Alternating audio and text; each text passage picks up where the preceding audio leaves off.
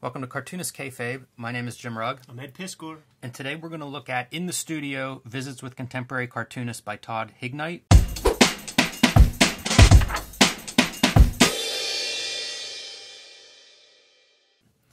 This is from 2006, I believe it was published. And it spun out of Comic Art Magazine, which Todd Hignite was, I think, publisher and editor of. There were 8 or 9 issues of this in the early 2000s, maybe 2002. This is number 1, fall 2002. And these studio visits were, I think, in 5 of these. All the studio visits that are in the book are not in this magazine, but this is a terrific magazine. We should look at it further sometime, Ed. Easy to do. But I thought it would be fun to just kind of flip through, because 2002, I'm making comics. Very beginning, around this time is the birth of Street Angel for me. And this is the stuff I'm looking at. You know, like I probably bought this on New Comic Day at Phantom of the Attic. And it was pretty great because it's me looking at as much stuff as I can find. It's still the early days when reprints are starting and imports are sort of, you know, just starting. So everything wasn't available yet the way it is now. And magazines like this were huge to be like, you know, put Frank King next to, this is an insert, a Jaime Hernandez comic insert. And then, you know, it's artwork that is being considered. It's interesting advertising, like the Bernie Kriegstein book.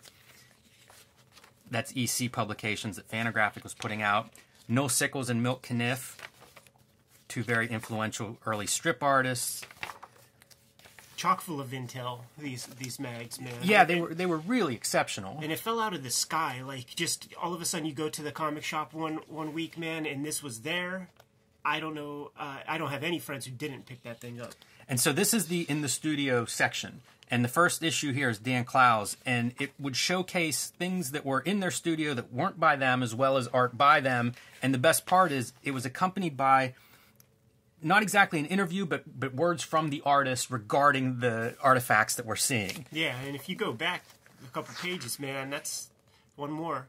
That's everybody's introduction to Ken Landgraf on your left-hand page. 100%. This is where everybody that knows Ken Landgraf, this is where it starts. Yeah. Even if you heard about it from someone else, they heard about it here. This was definitely like the Ken Landgraf, you know, ground zero for his introduction into where we're at.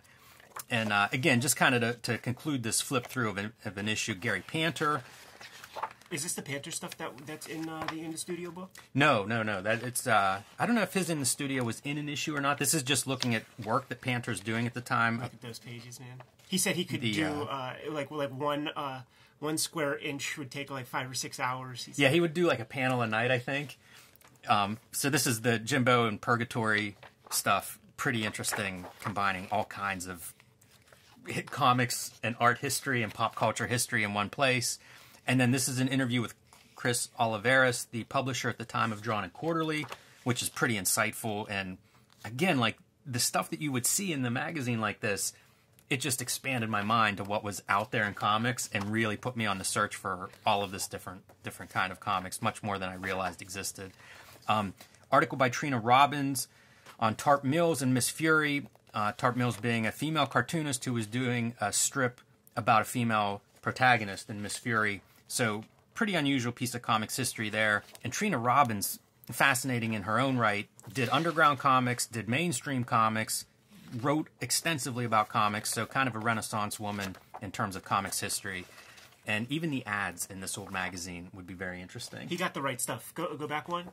Is that... Okay, no, I thought that was going to be Heritage, but I think there is a Heritage ad in here. We may have passed it already. I think there's one for like Beguiling's original art sales. So it really is a nice magazine, especially if you're into the comic art side of things. Which is where Hignite comes from. Yes. And superheroes in the 60s, comics and counterculture. Just a really kind of interesting cross-section of comics, 2002. And it ran again, I think 8 or 9 issues, probably until 2004, 2005, somewhere in that vicinity.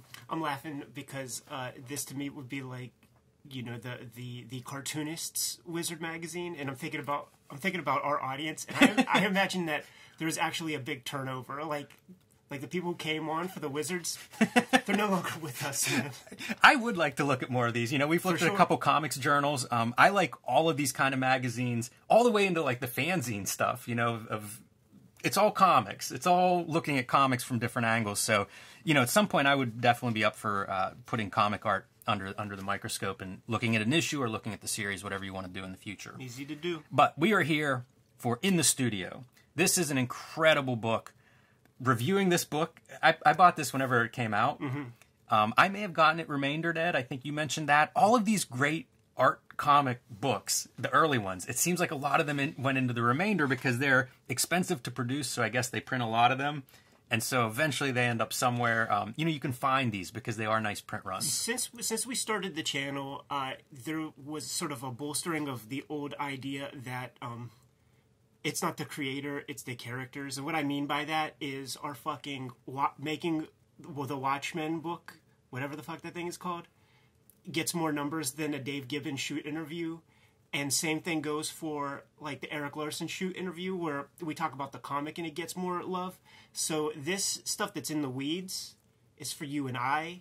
It's not for the consumer. Yeah, for sure. There's definitely like a book collector group out there, and these are the books that you want. Yeah, for sure. If you're into these kind of like really beautiful, fine reproductions, there's a group that collects that stuff. Is this Abrams? This is Yale. Oh, okay. Which is kind of unusual. It does feel like an Abrams book.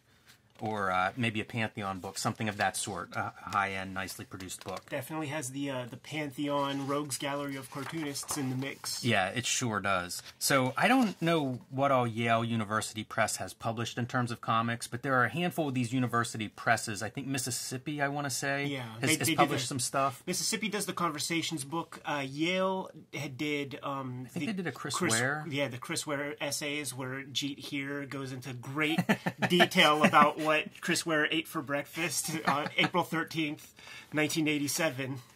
Very interesting. All right, one thing going into this, Ed. So here's the table of contents. And you see there are 9 artists: Robert Crumb, Art Spiegelman, Gary Panter, Charles Burns, Jaime Hernandez, Daniel Clowes, Seth, Chris Ware, and Ivan Brunetti are the studios that we're going to visit in this book. And I made a couple of notes on... recurring themes, things that we'll see through a couple of artists. So I'm going to run over those, and those watching at home can kind of keep track and notice whenever this stuff pops up. One is Japan, both comics and sort of art and Japanese art history. Both of those topics come up, and I think that makes total sense. Printmaking is referenced by a couple of these artists in the work they produce and also the work that influences them. Dick Tracy, specifically Chester Gould, Dick Tracy, we'll see a couple of those originals in these collections. Roy Crane, Jesse Marsh, the Tarzan artist, and outsider art is mentioned by a few people, especially whenever they're showing some of the pieces from their collections and some of the lesser-known cartoonists that these cartoonists respond to. So... acknowledgements, including artists and collectors who lend them stuff, like Glenn Bray is mentioned as contributing some of the artwork that is photographed in this collection. In that case, it's usually art from the artists, like a Dan Clowes piece or Robert Crumb piece or Hernandez, because Glenn Bray is a pretty famous comics collector. Fantagraphics put out a beautiful collection, or a beautiful book of some of his comics-related collection. Yeah, we'll be getting into that. But Jimmy, if I wanted to read, I'd go to school. Last note on it is the text in the book is great. From the introductions to all of, like, each artist gets a profile in the beginning to kind of contextualize their work. And then, as we mentioned, each of these pieces is accompanied by the artist's words about the piece, which is incredible. Yes. It's such a great insight. This is Robert Crumb working on Genesis. Yep. So trying to figure out what God's going to look like. Yes, and talking about Genesis and how literal he is going with the adaptation. And how shocking that's going to be to people whenever they see that literal interpretation in pictures. Yeah, I think we all skipped the part about the literal interpretation, and everybody was stoked on it. And then when they got it, they were like, hey, this is the book of Genesis. What the fuck, man? I gave that to my aunt, who's very religious, to read, and we did not discuss it when she handed it back. The one thing, because he can't help himself, he did draw the Three Stooges as a few apostles in a couple of pages. So he did have a little bit of fun, at least.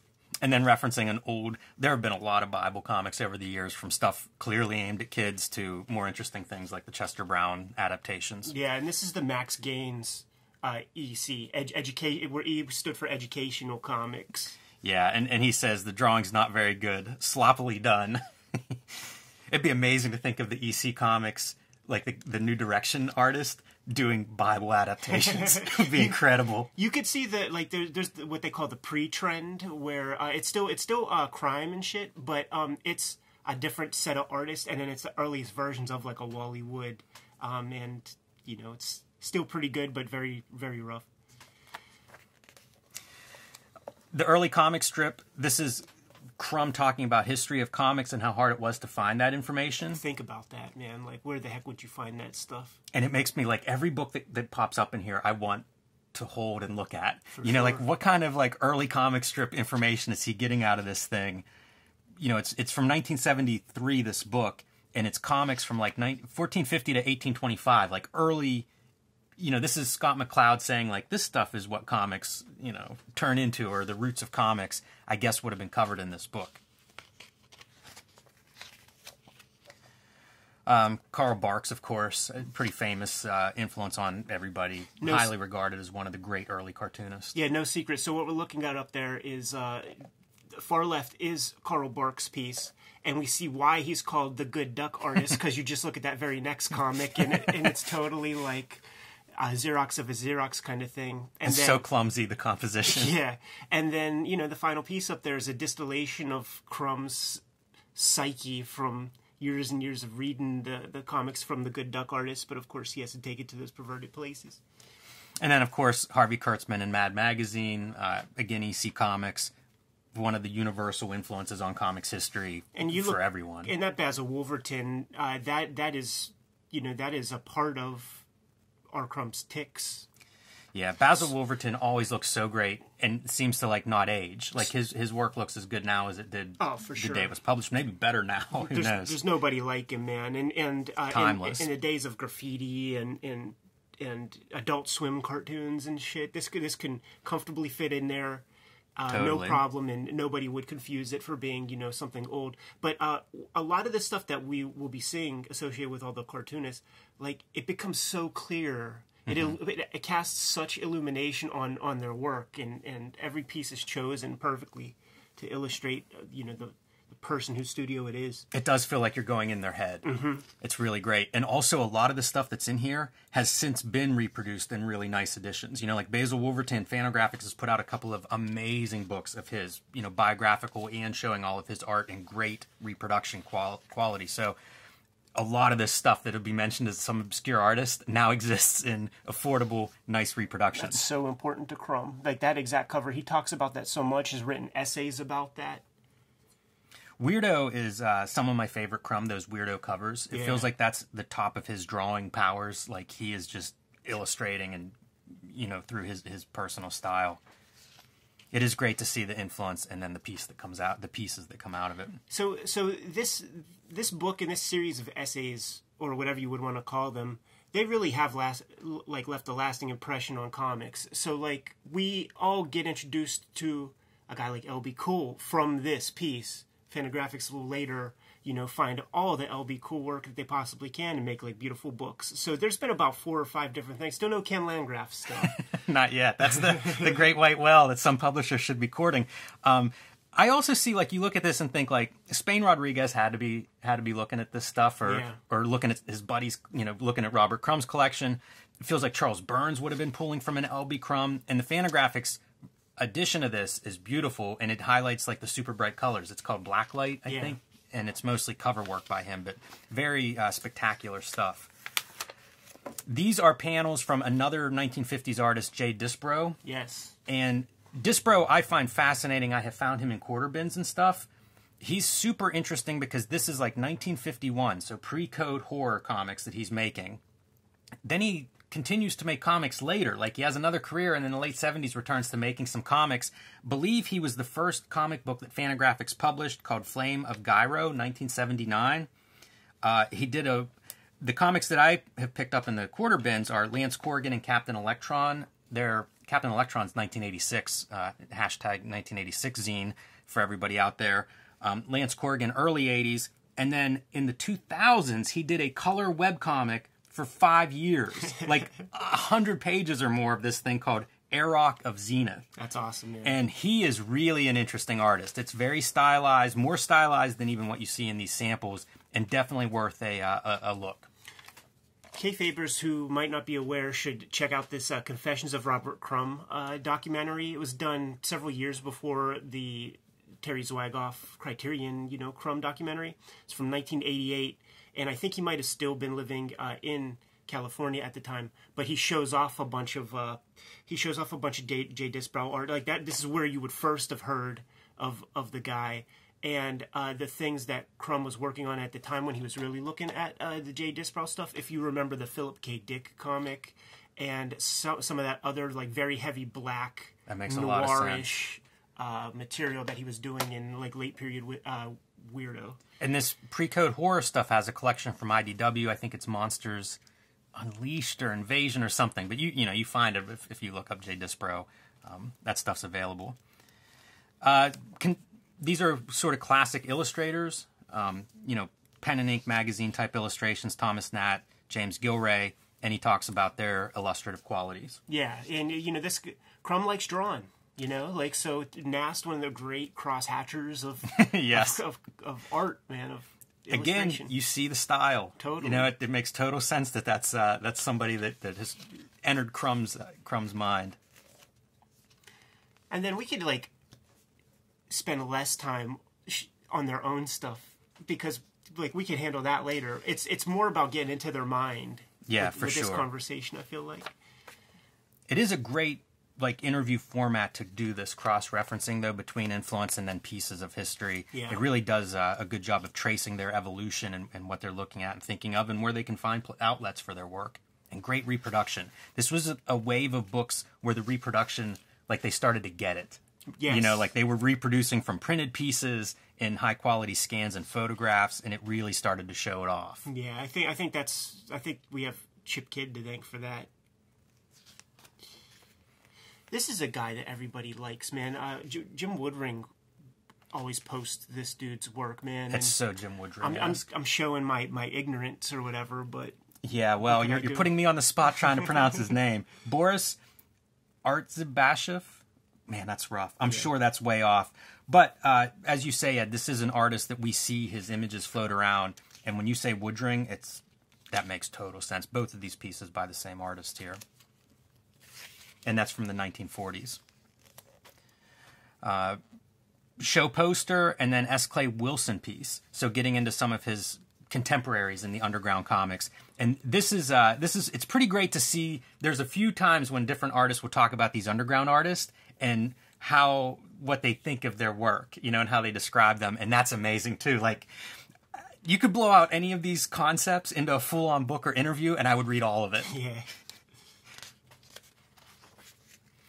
Another underground guy, this is Rory Hayes, who has had a couple of collections printed since then. He was the young kid in the underground circle, super talented, but also not quite on the same wavelength as everyone else, which I think made him interesting to everybody else, but also weird comics, even within a world of weird comics.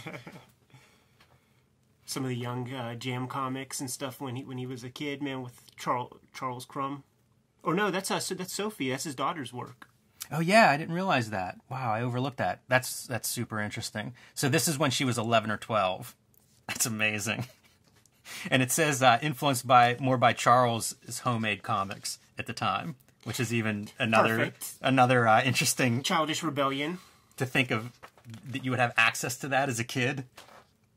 And then some Charles Crumb work here, which of course you see in the documentary. And Eileen, his wife, some of her comics work, and they often collaborated, so you get some input or some probably a little bit nice toned down maybe response or thoughts, reflections on Eileen's work. I don't know how honest you could be if you had a spouse or a partner that made comics. He's honest on the page. Yeah, I guess so. I'm hey man, she did the lighting wrong here. I think this was in the Pittsburgh Biennial that year. I think so. I'm pretty sure I've seen that piece in person. Old music being influenced, I think we're all familiar with his love of old music, and record collecting, playing music. It's the graphic design of that piece too that has inflected itself upon his work. Yeah, and also Chris Ware, I think draws a lot from this kind of advertising and design. This is pretty neat. This is Crumb drawing after a Reginald Marsh painting, or I guess that's a painting or pastels, but like studying somebody else's art and drawing from it. Pretty neat. Compulsive graphomaniac, man. Like I got a bunch of those sketchbooks where he just looks at things and draws whatever he sees. Drawn and Quarterly put out these are like placemats and shit. They sort of dropped the ball because they could have created the artist edition. Drawn and Quarterly could have, but they scanned in these placemats and stuff and sort of bumped up and took out the levels, man, and made it just a black and white line illustration.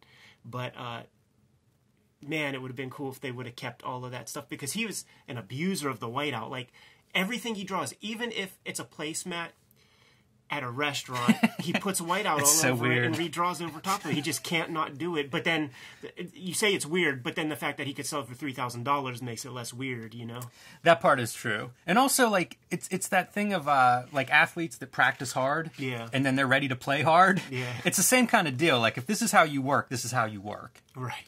These always blew my mind, because this stuff, those Drawn and Quarterly collections were coming out, I don't know, around this time, give or take a little bit. But I'd come in contact with those, and then I'd just be wrecked. Like, I have no hope. This is the guy doing this while he's waiting on his soup or whatever. Right. Like, I have no chance whatsoever. These are always great, too, of course, the sketchbooks, the famous Robert Crumb sketchbook excerpts. I think these might be placemats, actually. Can't tell.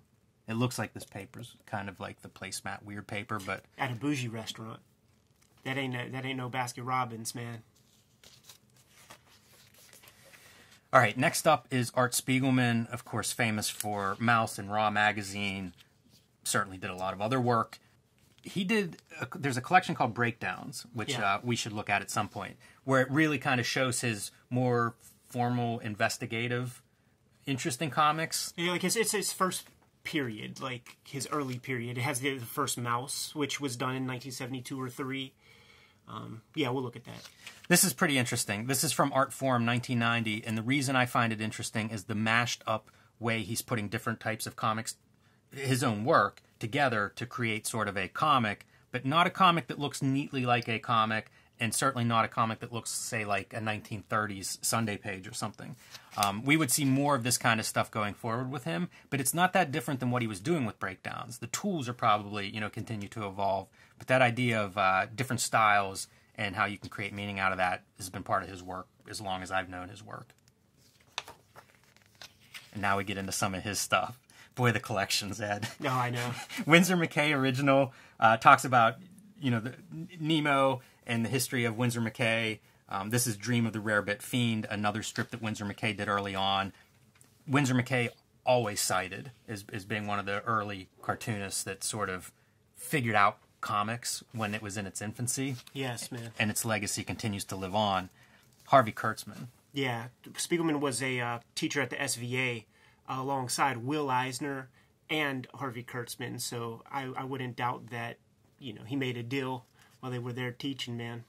Yeah, and really great. So this is the Kurtzman layout, or the Kurtzman version, and then the Jack Davis, refined version next to it.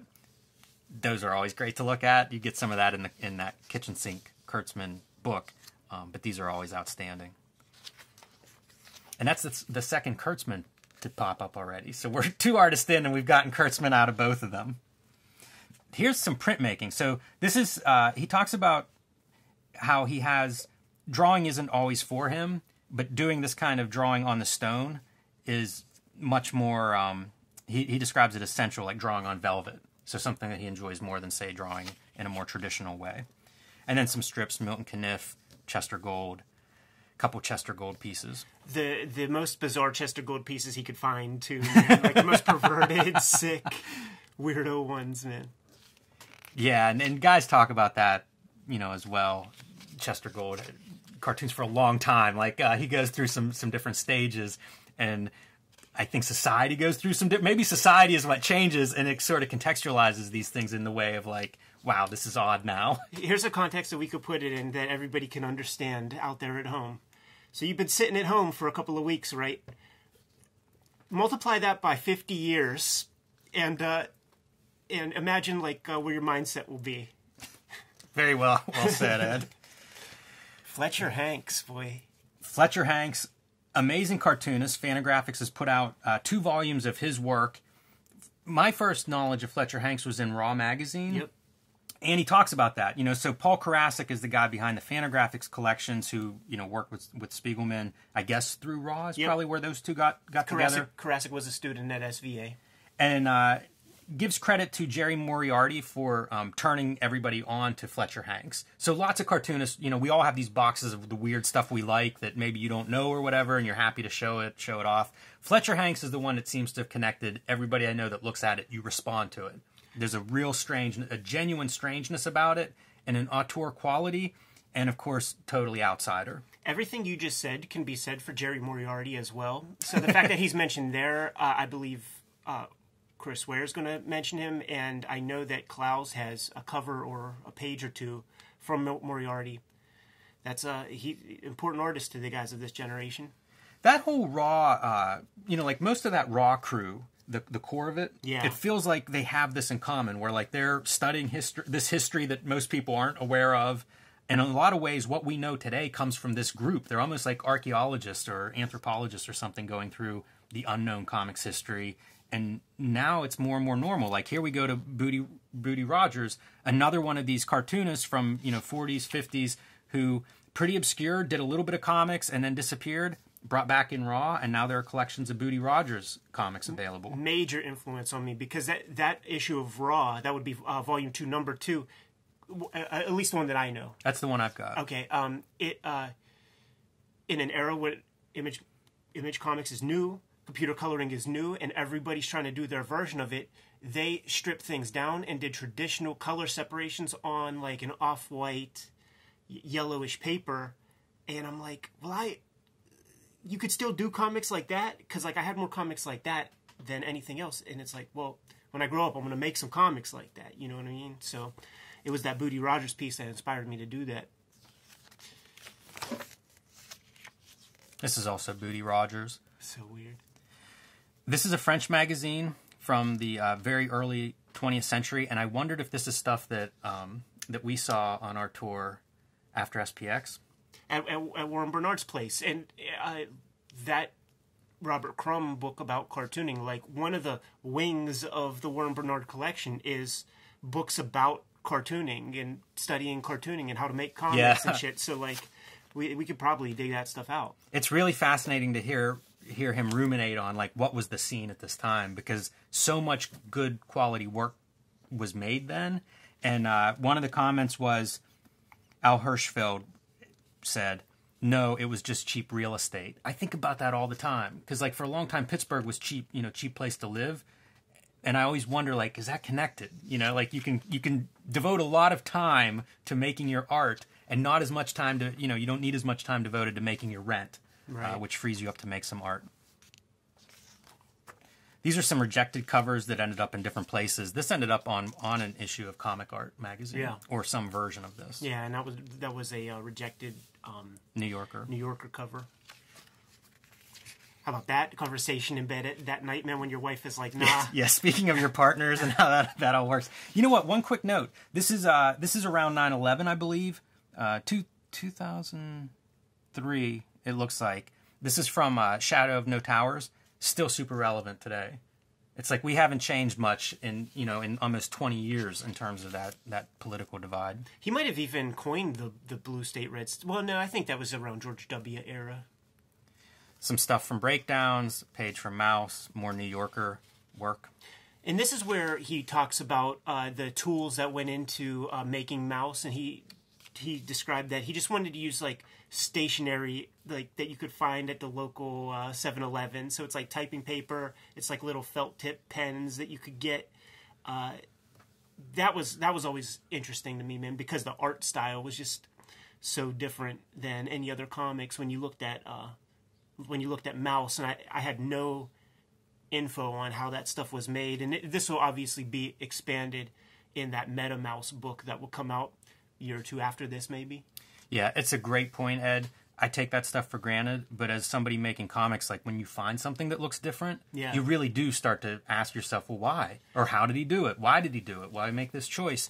And those things really, I still ask those questions whenever I'm putting together a project. It's important because when you discover that it's drawn on typing paper, it lets you know that you don't have to abide by how to draw comics the Marvel way, which we may take for granted now, but back then it just felt like what you're supposed to do is what you're supposed to do. You're supposed to like work within this rigid system. You can't turn in something to Marvel that's not their proprietary sort of format. And by the way, a page from Breakdowns where we see him showing off like various color separations and combinations, and might be the original cover, and it's on a bunch of acetate.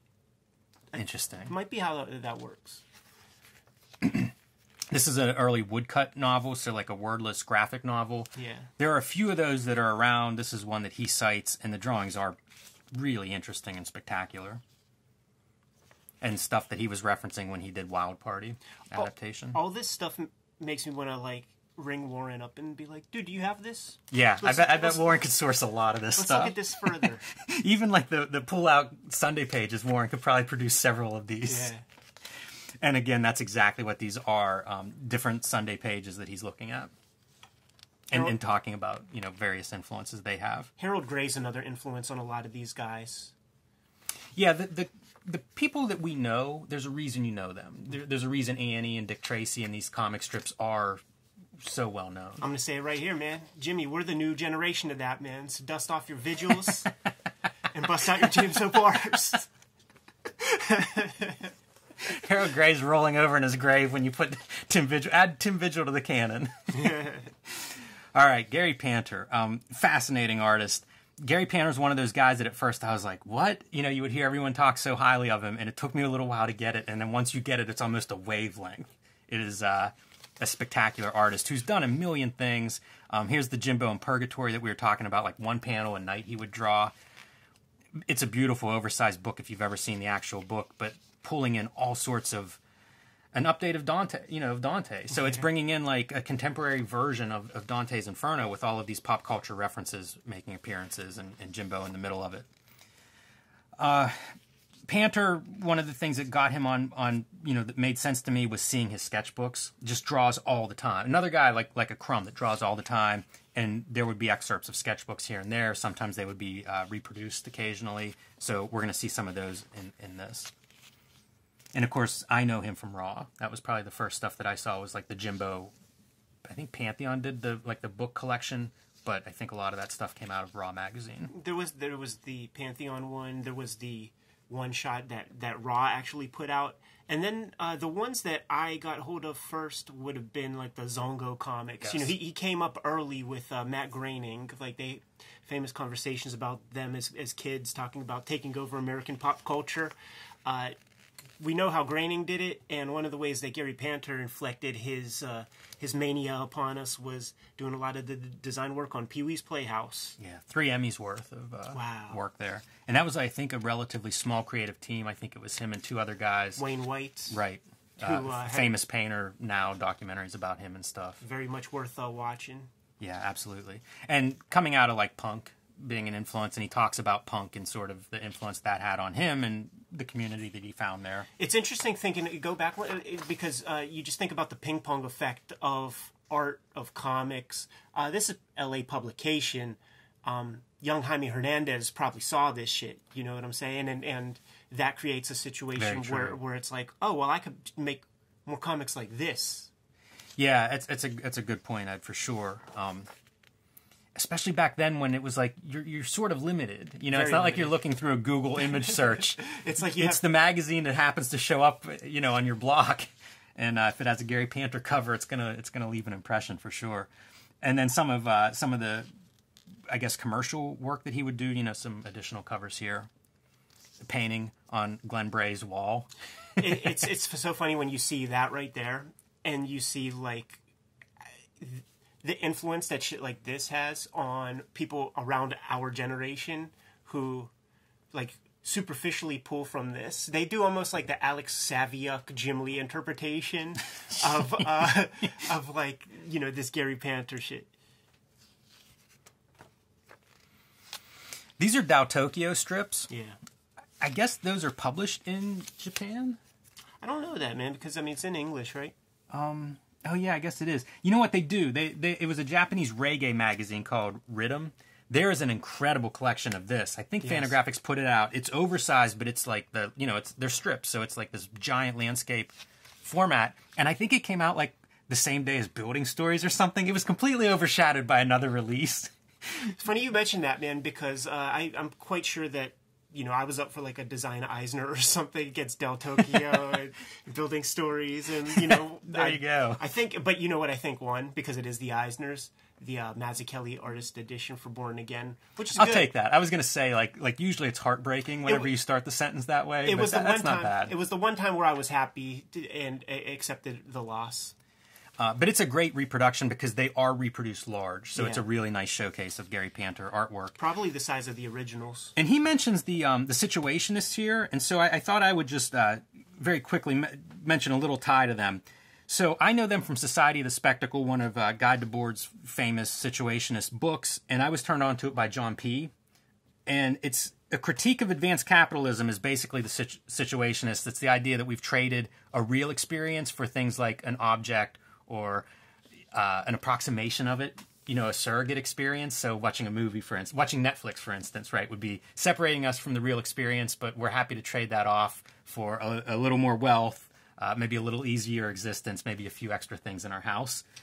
And I feel like it's more relevant now. It's as relevant now as whenever they started writing about this stuff in the 60s. So if you're dealing with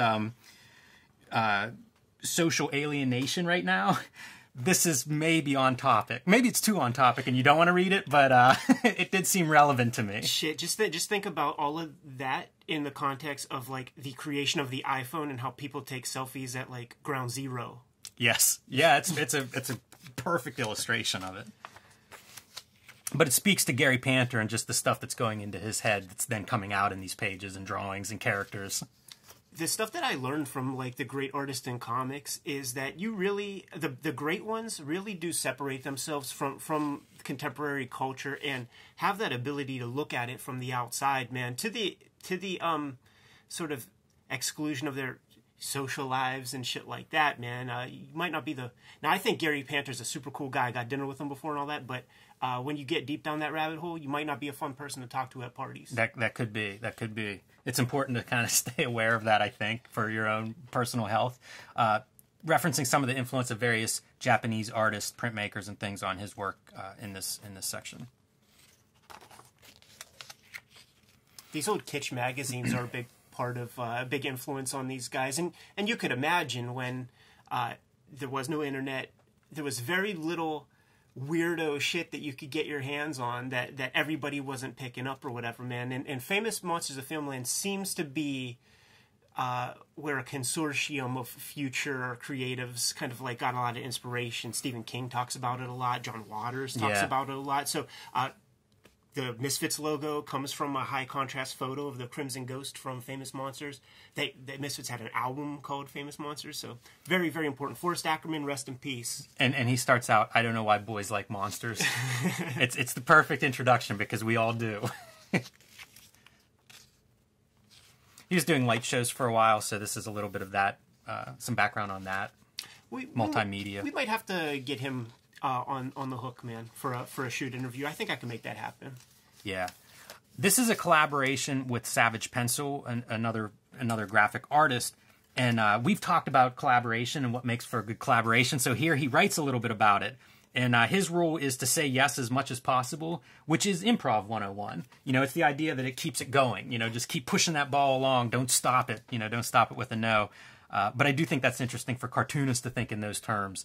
Because so much, a lot of these comics, a lot of these boxes of comics around us are the end result of collaboration. So figuring out how that works. I even think of collaborations with like the publishers I work with. So it's not always writer-artist. There's a lot of ways those collaborations work. This is a great piece. This is him ruminating on Jack Kirby a little bit. But this piece appeared in the New Yorker magazine. I have it framed on my wall from the New Yorker magazine just because I love it. And it's like this distillation of Jack Kirby and the visual iconography of Jack Kirby. I don't know what he did this for. It appeared right after Jack Kirby died in the New Yorker as like a memorial. So I don't know if it was done for that or if it was just used for that because it made sense. Jesse Marsh Tarzan. Yeah.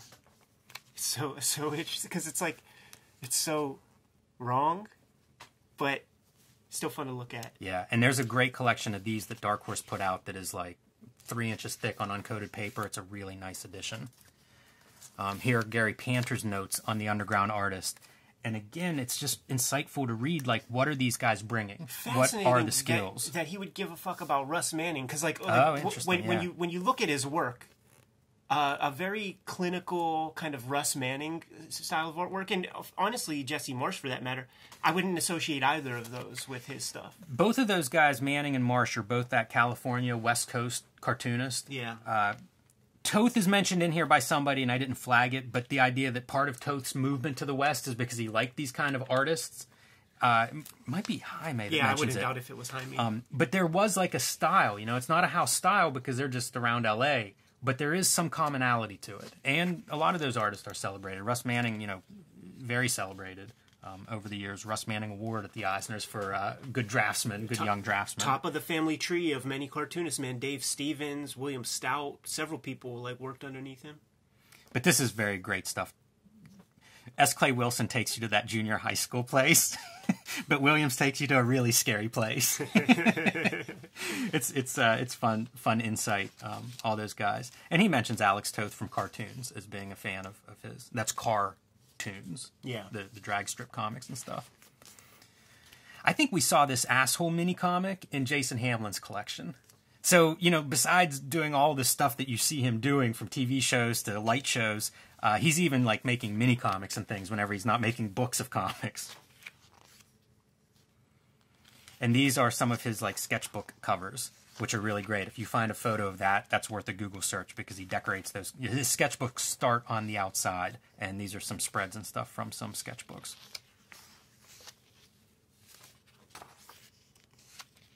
And then the picture box sketchbooks would come after this. You know, like this, the Hignite curation spawns so much other material. Yeah. Some stuff on Pee-wee's Playhouse, which is really cool to see. Yeah. It's neat to see a guy whose style is so unique, you know, so unique and idiosyncratic, but also works whenever it's put in front of a mass audience. Like, it really connects. There's a primal quality to his work that I think people do respond to instantaneously. All right, Charles Burns. This even the way this book is curated is awesome because Panter a little looser, a little bit more sort of it on the page, and now we got a clinical drawer. Yeah, and those two have collaborated on things like Facegasm. Look at this shit, man. This is one of my favorite things that I've ever seen. This is a collection of Burns' father's books where he would cut out like the same types of images from comics, paste them into this book. I guess his father was a little bit of an armchair cartoonist, and so this was reference.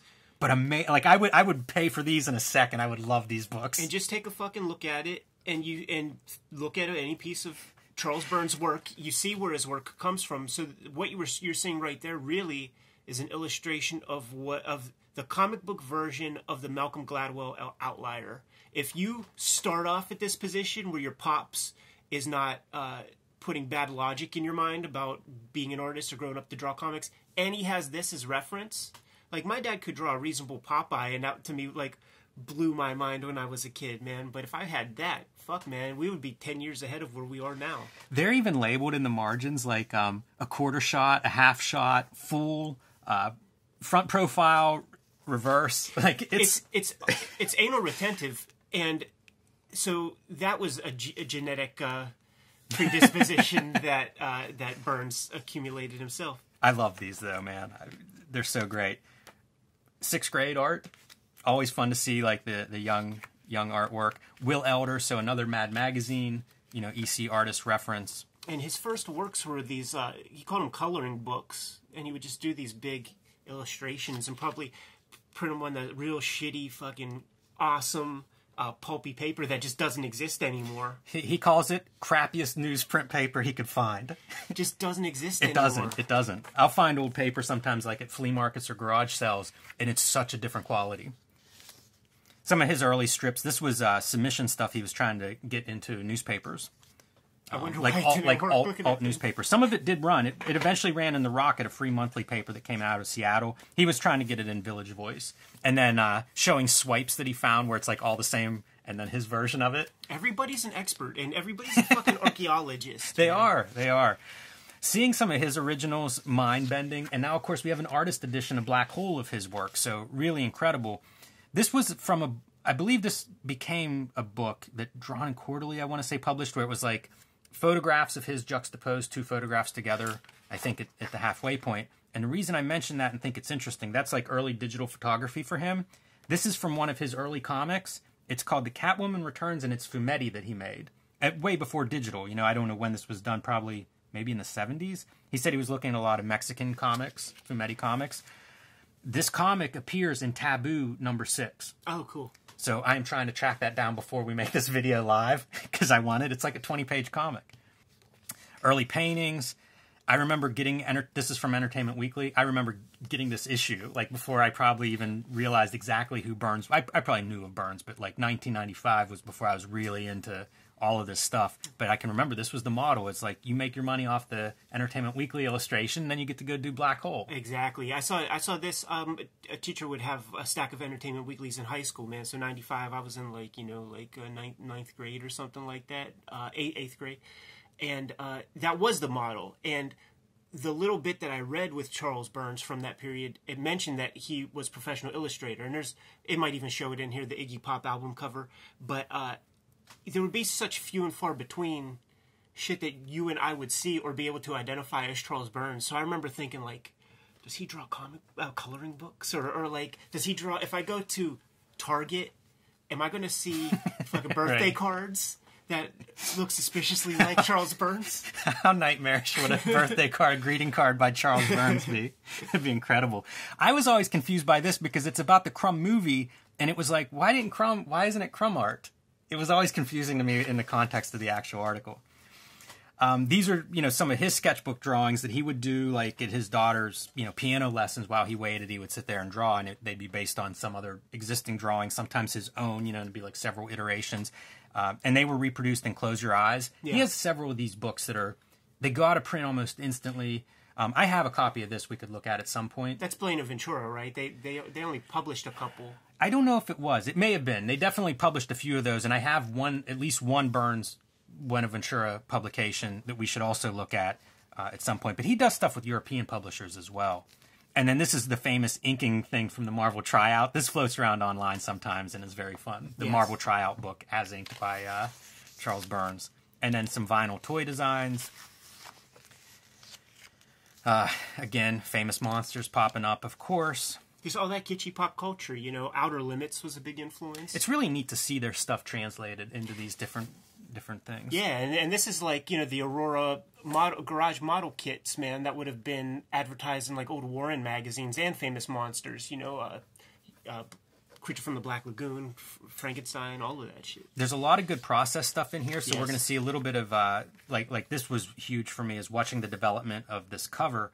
And at one point he flips it to kind of check. And that's something artists will often do. Hold it up to a mirror and you'll see if like an eyeball isn't lined up right or whatever. But he would do these iterations on, like tracing paper, I guess, working his way up. And this is the book I have from Buenaventura that reproduces a bunch of these like preparatory sketches and pencil drawings and stuff. It looks painful. Like when I try to like pretty intense. Hop into his mindset, it seems scary almost, man, to like work something that tight. And he does a lot of this, redoing like an old found panel, but in his style, even keeping the text because in his words it's perfect already.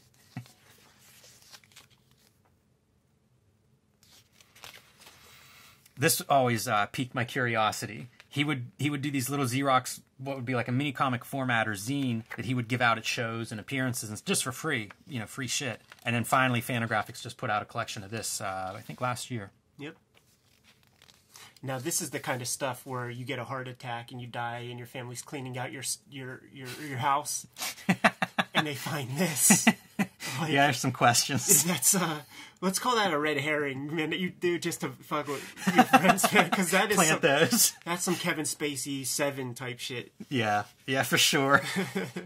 Underground comics and influence. Somebody sent us this in a package of mystery box stuff. Really? This one? Yeah. That's cool. I always like these are some of the weirdest ones, right? And he describes that too, as like these are some of the outstanding ones where it's like that's not even like language, the title of that one. It's a very hard one to eBay search. It's great though. The underground stuff is such a weird. It's like the 80s black and white, the weird totally. Stuff. Yeah, before that, 20 years before. One issue of things, man. Cartoonist does one, and they don't become Robert Crumb, so they fucking go away, become Square. You see this shit, and it's like, of course, this is Charles Burns. Yeah. Yeah, and that's another one of those, like, there weren't that many options. Yeah. So if you're a certain age, you all watch the same movies or the one weird sci-fi show. You're Dick Tracy, the Chester Gould Dick Tracy that has to make an appearance. And that makes perfect sense, too, with that slick, clean ink line. I always think that, yeah. A good companion piece to this would be Stephen King's Dance Macabre, like, for the cartoonists of similar age. Because it's like it just bolsters the fact that they really were all looking at the same stuff. There just wasn't that much counterculture until the people of this generation like created, or the Crumb generation will say, created true counterculture. All right, Jaime Hernandez. We saw this strip in the first issue of Comic Art, reproduced here. Jaime, of course, one of the great. All these cartoonists are legit. Like these are top shelf cartoonists that we're looking at. Of course, Jaime. Long history is kind of, if you think of Crumb as underground, I always think of Love and Rockets as alternative, right? It's sort of the ground zero of the alternative comics. I was talking to him at one point, and it's like, between the two, he and Gilbert, they're almost like the Jack Kirby in terms of influence. It's so much language that they introduced to comics. So, love seeing his originals. And again, now we have a studio edition that reproduces a bunch of his originals at size. So it's kind of amazing. Like, this book is almost a blueprint for the next 2 decades of publishing, at least in alternative and art comics. For sure, man. And he'll do a lot. He'll do several versions of pages and panels, and he'll have false starts and throw that stuff away. And this is one of those places where you get to see a lot of that early stuff. Chester Square and Wigwam Bam were like my starting points for reading. That's when I enter like Love and Rockets, was picking up those collections around that time. I might have had an issue here or there before that, but that's whenever I really got in. Some of the flyers that he would make for punk shows, 82, 83. Yeah, and is that Pettibone? Raymond Pettibone. I think this one is Gary Panter, and then Jaime. And I'm not sure this bottom one. I think that might be Jaime as well. So, part of that scene of like that punk culture in the LA area, the contemporary artists that were part of that. I have a collection of those flyers called Fucked Up and Photocopied, and he's in there a lot, along with, Pettibone. There might be a little bit of Panter in there, but definitely part of that scene. There it is, man. The Back of Nervous Breakdown, which I recommend everybody listen to if they need to get their blood flowing while they're inking comics or something. And then you see the direct influence right there, man. I honestly don't think Black Flag would be anything if it wasn't for the visual component of Pettibone, man. Like that 4-squared black flag, like offset, 4-square image, man, that they painted all over LA. Right. That was the best advertising. One of the all-time greatest comic book covers ever made. Yeah. Brilliant. And just as a piece of graphic design, the 2-color, just genius. Best wrestling comics there are. Fun to see a little bit of the wrestling influence. That's something that comes through, and like Glenn Bray is also a wrestling collector. I think wrestling has a bigger and bigger influence. It's weird that it's like a shameful part of the influence on a lot of pop culture and lowbrow culture, but I think you see more and more of it. And then the Hernandez brothers were some of the early cartoonists that I would see pointing out some of the Archie guys that were worth looking at. Bob Bowling being shown here, and then the Jaime sort of influence of that in Jaime's work, especially with the kid stuff that he does sometimes. And then the other Archie guy is Harry Lucy, which again, there have been a couple collections of Harry Lucy Archie comics have been published since then by Dark Horse Comics. Yeah, check the Jaime shoot and review that we did, because one of the questions I had was like, well, how do you know, like, how did you discover the name of the guy? And he said that he and Gilbert were sort of on the quest to try to figure out the guy for a long time, and tells the story of Bill Sienkiewicz, like, coming up to Jaime, like, while they're in the urinal at San Diego Comic-Con, and was like trying to give him some scoop on the name of the guy, and actually gave him the wrong name. That's so funny. I think everybody that digs has had that experience too, where you think you know who you're looking for and it's wrong, and you probably are finding them over and over, but it's not who you were looking for, and it just seems like you're off. Owen Fitzgerald, Dennis the Menace cartoonist, not one I'm familiar with, but Dennis the Menace, one of those early comics that the Hernandez brothers would get their bag of comics in the summer or whatever, and they would talk about Dennis the Menace and sort of the life in those comics and the backgrounds, things would be happening. I always love hearing those guys talk about that. And Jaime talks about Owen Fitzgerald specifically in that shoot interview, man, so make sure you guys check that out. And you've you've gone back issue diving with Jaime, so like he is into he's a comics lover. He's like, got the list, man. DNA. He pulls out his fucking notebook paper list of comics he's looking for, man. That's so much fun. Talks about Kirby in this passage. Panter has a passage about Kirby. Alex Toth, some information about Alex Toth. And I think this is where he talks about Toth moving to California partially to be around these artists that he liked. Oh, interesting.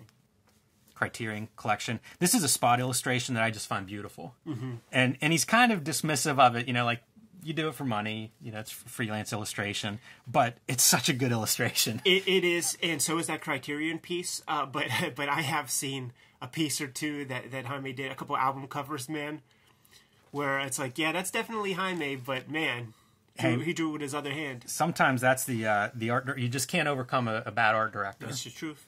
Roy Crane. There it is. Yeah, man. Ground Zero.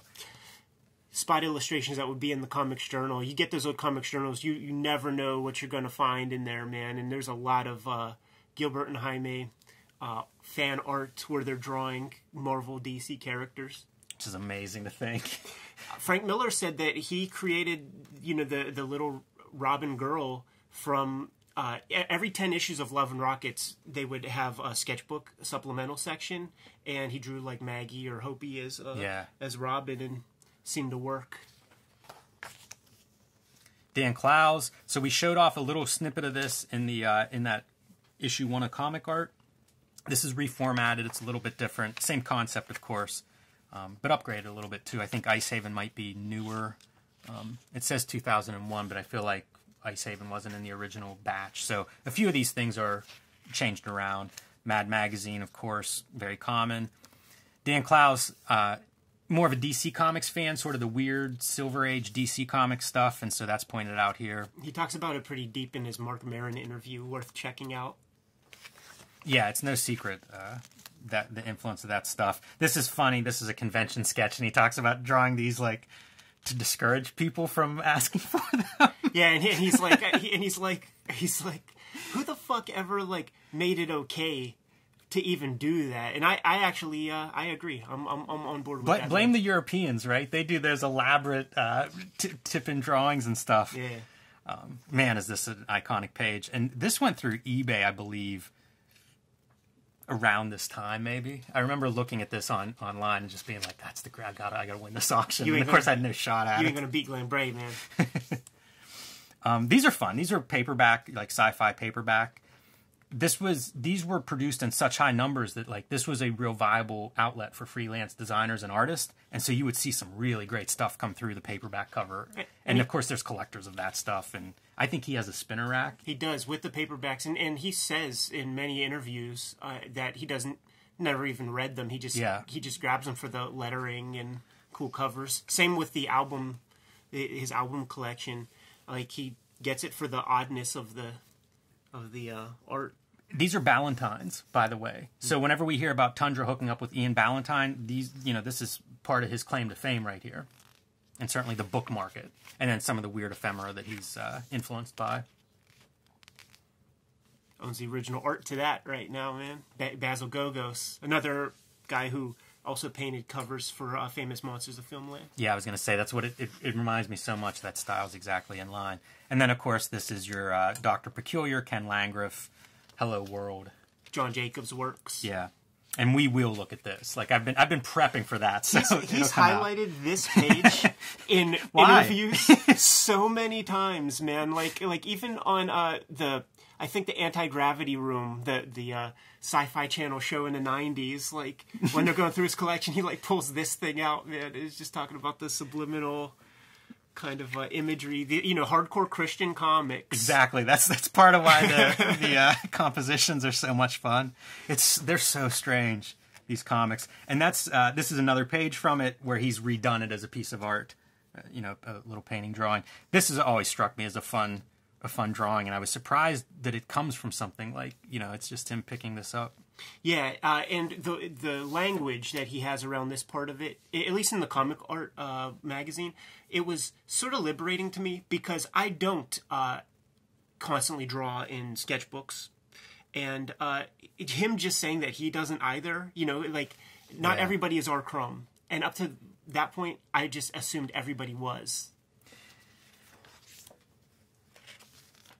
I always regretted...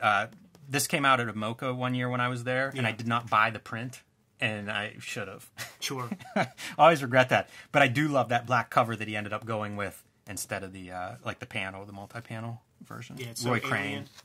Cool to see Roy Crane in color because we see him... I can't remember now if it was Jaime or Charles Burns, but it was in the black and white example.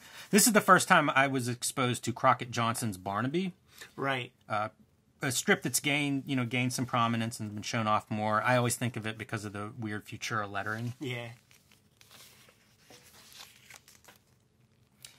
Jack Bilbo, I've looked up this magazine several times. So this is an artist, I think this is from the 40s, but would show in galleries and stuff. And then this is Clowes recreating one of his drawings as a painting. And it's just an interesting visual artist, the guy who's pulling out of his subconscious sort of these surreal-like images. Amazing looking at a Jaime page and talking about how it works. And at this size, you get to see sort of the balance of the blacks and the way they balance top right, bottom left. Amazing page. And Garrett Price, so he did White Boy and Skull Valley. White Boy has since been reproduced in a big edition, I think, by Sunday Press, which was one of those comic strips that was celebrated but wasn't widely available, hard to come by for a while. These were done by a kid in his school. Yes, he shows those off. Super strange that he even has them. He shows those off, and he talks about how he got them because he was like the kid who drew, and those comics were like vestiges that like a teacher held on to, and he asked to borrow it, and then just never gave it back.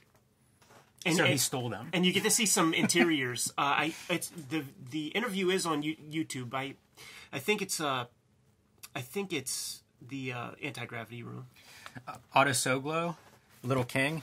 I have this that at some point we're probably going to look at, but it has examples of stuff, and this is Otto Soglo examples. Yeah, I have a big-ass Little King Sunday collection. It's freaking awesome. And then this was, Chester Brown drew this in the back of, I think, Yummy Fur, and then gave it to Dan Clowes, which is awesome, because it's a reproduction of issue 1 of 8 Ball's cover, but just a little drawing by Chester Brown. That's so cool, man. Throw a big mat on that and frame it. It'd be amazing. Right. Bernie Kriegstein, probably my favorite of the EC guys. Love his drawing. Whenever I got into Kriegstein, when Fantagraphics reproduced those books, instantly you realize that's a giant chunk of the Dan Clowes puzzle. Sure, and there's a certain part of Clowes' career where you could see it more than others, man. Yeah. Like the Prime Cuts strips that he did back in the day. A lot of Kriegstein energy. Amazing artist. And then, of course, the kayfabe of Clowes, like he would be asked in Blab and stuff, did you like Kriegstein? And he'd be like, never even saw Kriegstein, man. And he would say that. And it would be in there just being a dick. Archie Pruitt, Soft Boy. I don't know what else Archie Pruitt has done. I think it's Archer. Archer Pruitt. But I have these comics, and we should maybe look at them at some point because they're very peculiar. And he kind of calls out the drawing ability because these are not drawn very big at all. But there's all this amazing detail around them, and then juxtaposed against your cartoonish main character. Yeah, no secret when you look at that Archer Pruitt is very popular in Japan. And at the time, he was just another one of the Chicago guys. Steve Ditko, which I think we all know, influence on a lot of people, but definitely on Dan Clowes as well. Seth, the cover artist of Comic Art #1. I like Seth's art a lot. I'm not as big of a fan. I haven't read as much of his work. It doesn't speak to me the way some of these guys do, but as an artist, I really love his art. Oh, yeah. Like, it's so beautiful. And then he teases us with this stuff. Like, he apparently has a trunk full of, like, you know, his childhood superhero comics. Man, I'd love to read those things. But he'll make covers for stuff, you know, his own comics, or like, this is Funny Book Info Guide. This was an Overstreet comic that he redid, like, the cover and end pages for, just for, you know, just for himself. This is what everybody remembers. Yes. Because I think this is probably most of our first times where we learned that he sort of builds Palookaville in a practical format. And it looks cool, man. It looks like his art, you know, the way he does. decorates those buildings. I love all that stuff. You know, Ed, you mentioned earlier these guys, they're like these historians and they're experts. Seth the same way. Like, there's just a certain design era that he's into, illustration style, and he nails it. It's amazing. And I think those models and dioramas he's made have floated around and had art shows around them and everything, man. Some of the stuff that, like, the sort of tightness of his Palookavilles, like, it takes a lot of the life out of the strips to my taste. But when he did those, like, Wimbledon Green and those are, like, the best. And they it's are, like, yeah. And, like, you never want to tell a guy that, because I think he talks about, like, you know, I made this in 6 months. And I'm like, this might be the way to go, man. Yeah, you know, we're not always the best judge of that. And also, different people are going to respond to different pieces. But I agree with you. Like, this stuff was amazing. Whenever it came out, I really enjoyed it. And then there's a bunch of these things which are like book design mock-ups and stuff. So he must do a fair amount of that. Of you know, like, there, you know, you get to see the mock-up and then, like, the finished piece. Yeah, he's not as like, as you can imagine with his dislike of modernity. When he designed the Peanuts books, yeah, he basically sends Fantagraphics just like the dummy, you know, just this big messy bundle of pages. Yes, and these are some of the setups for that, some of the sketching and the mock-ups. It's amazing. Like, it's such a strong aesthetic, but all of these mock-ups, they remind me a little bit of some of, like, the Chris Ware stuff that we would see him building dummies of his books. And these guys probably inform one another. Like, sure. One of them sees the other guy has a better dummy, so then they have to go back to work. But the payoff, like, since they do reproduce them here, is you get to see these beautiful, amazing pieces. It's something to think if they weren't shown, you know, in this book. It's like, man, he just has a house full of this amazing stuff that nobody sees. John Stanley, 13 going on 18. Love John Stanley. I like this series. Drawn and Quarterly did a big collection of this. Not complete, but it's great cartooning. And John Stanley all over a lot of different good books. Get your hands on any of it. Little Lulu comics are really fun reads. Then Doug Wright. So there's Doug Wright Awards at TCAF, Canadian Comics Art Award. And I think Seth had a big hand in that, you know, again, as the historian. So these are some examples of Doug Wright, and they all look great. And there's been some collections of Doug Wright since then. So it used to be you would see Seth talk about them at the TCAF Awards, and now there are collections of that stuff that you can track down. This is Jimmy Freese, which I think is another Canadian cartoonist, not someone I'm familiar with, but again, highlighting his influences and proud Canadian. That magazine-era illustration work, influence, I think, on probably a couple generations of artists. I love this stuff where you can do a complete illustration and there's no ground line, there's no, like, room background. It's just all you need is the guy in the chair and the TV. Right. I would like to get better at that kind of thing because it's storytelling. There's your Wimbledon Green and, you know, mock-ups for that. Yeah, it's the end papers. And some of the looser cartooning that you're talking about. I think he did it in a sketchbook, you said, right? I think that was the story.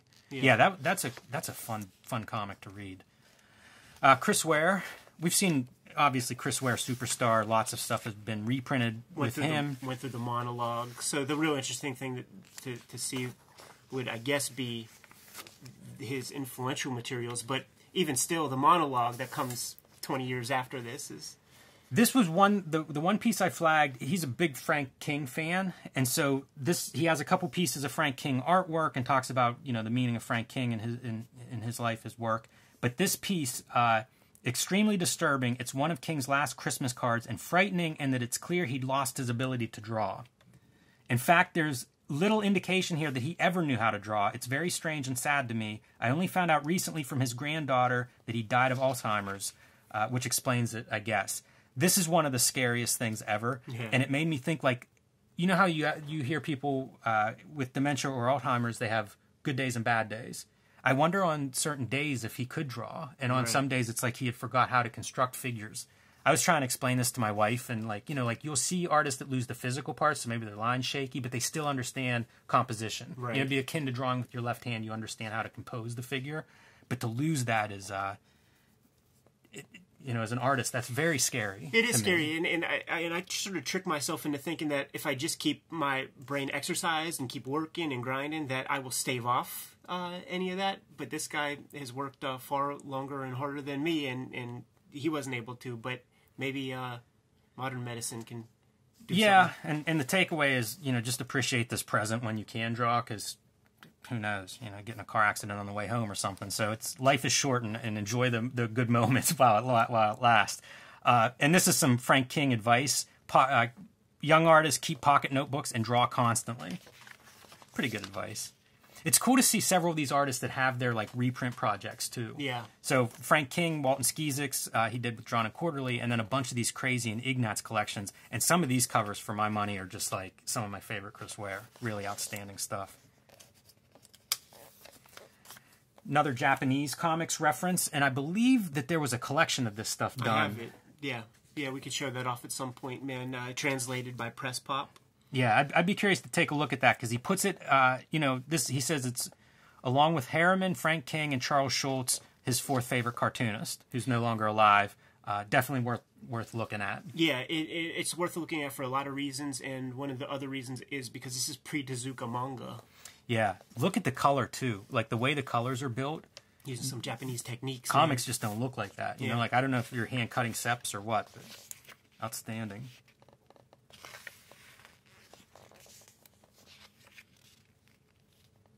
Mark Smeets, I think a collection of his work has been published since, or at least excerpts have appeared in some other places, like a Gansfield or somewhere like that. It really is you could just go through and write down all these guys and do deep dives.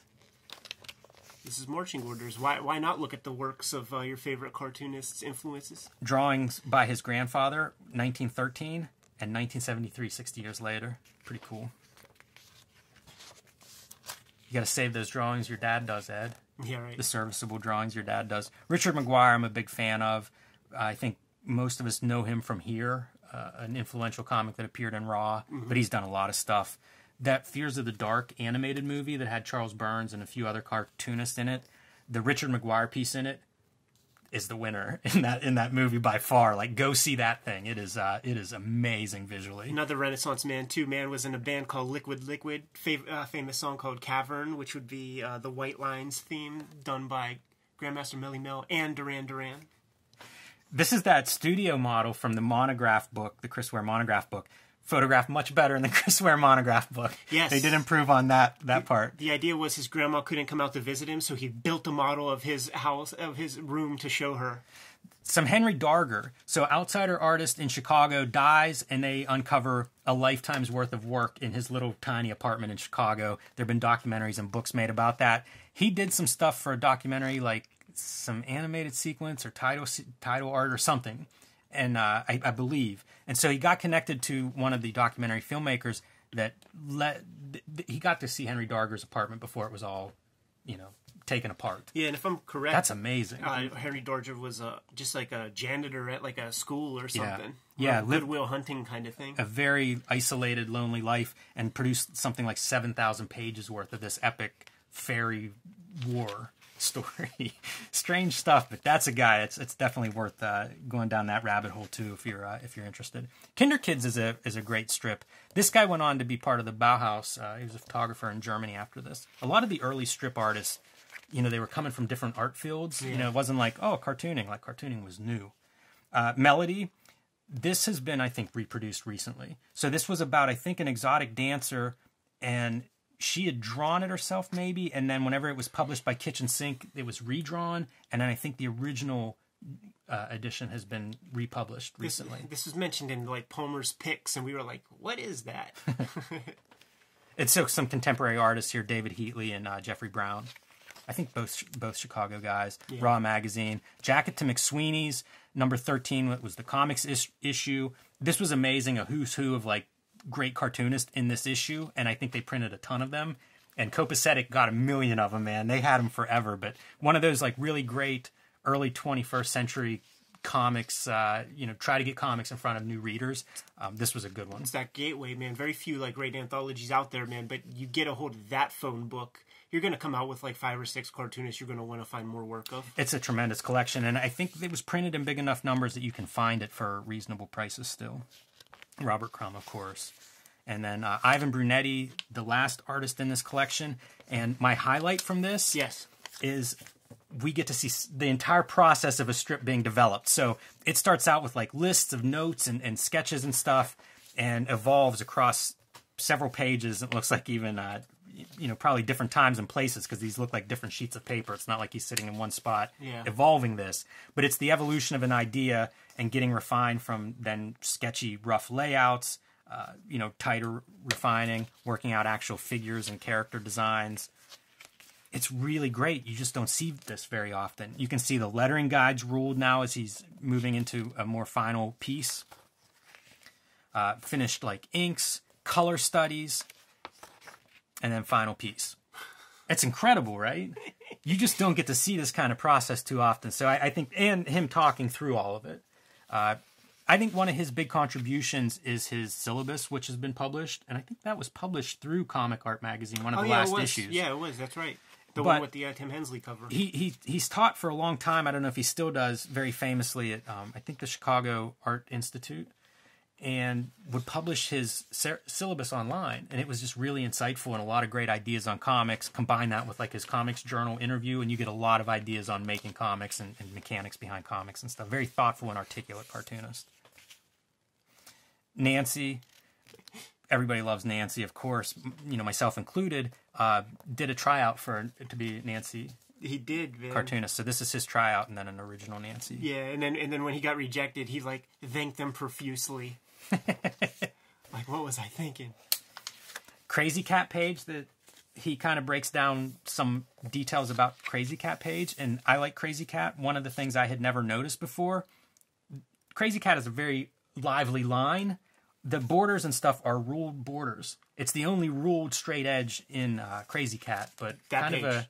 No, in all of it. Like the ruled see. borders, but I never even noticed them. And then he kind of opines on the effects of having that kind of treatment where like the borders fall away. They're this almost foreign framing mechanism. Japanese influence. This is he made boxes of art where he cut up all of his like old childhood art and stuff that he had collected, would cut them up into boxes and sold like 100 of these boxes that contained his cut up artwork from his life. I feel like that's a really, I don't know, man. I don't have any of my artwork from like pre-18, so like I regret that. So when other people destroy their art, it always hurts me a little bit.